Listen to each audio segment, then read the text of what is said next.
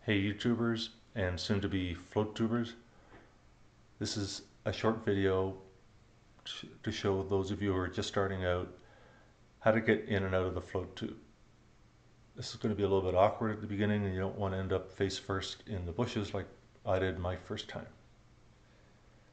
Best thing to do is load up your float tube fully, get in the water and back into it before you put on your fins. It's not easy to walk around on land with your fins or even in the water.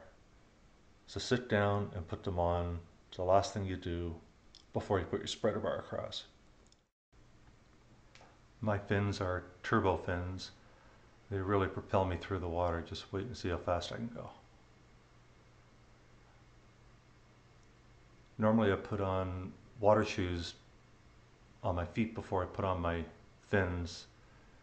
It's a really good idea, especially if you want to get up and walk around.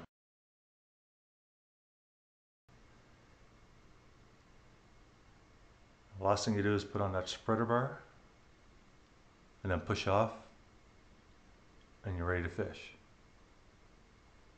When I get back, I'll show you how to get out.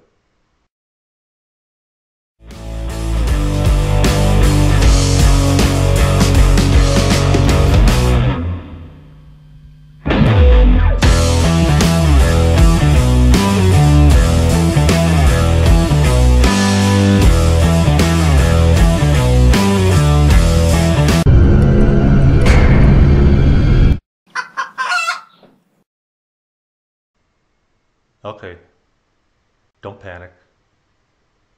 Just do everything in reverse. Slowly remove the spreader bar.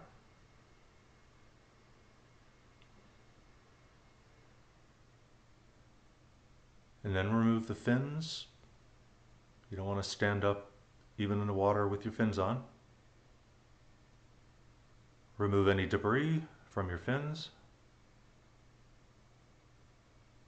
Put them in the bag, get up slowly.